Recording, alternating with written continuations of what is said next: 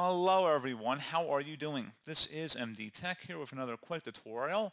In today's tutorial, I'm going to show you guys how to add or change your education history in Facebook.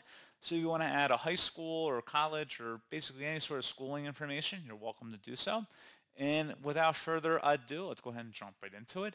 So all you have to do is navigate over to your profile page and then select the About tab, scroll down, and then select where it says Work and Education. Under the college or high school, you can go ahead and add a college or high school listed in here. Doesn't really matter. I'm just going to enter in a random school in here, and you can type in whatever time duration you so choose.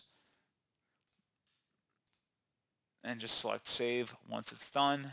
So we can go ahead and do this, and then select Save.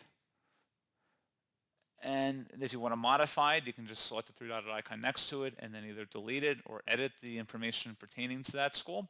And that's pretty much all you have to do. So pretty straightforward process, guys. And as always, thank you for watching. I do hope I was able to help you out, and I do look forward to catching you all in the next tutorial. Goodbye.